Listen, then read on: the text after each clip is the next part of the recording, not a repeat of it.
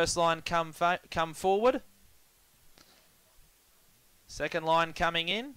This is race number 6. Thanks, Mark. Yeah, thought Cambalala drawn the inside. Looks like she'll go forward and can be hard to beat from the inside box.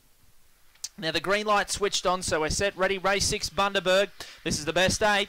Ready, racing, Cambalala out fast. Glenn Campbell with early speed, just wants to run off the track though. Wider out going forward, then Dinah Rays. Next in the field came Hypnotise Eyes, followed by Kiss the Groom. Then came a Blue Gillum towards the tail with Under Advice, so running along the back. Cambalala out by a couple of lengths, 2 in second spot.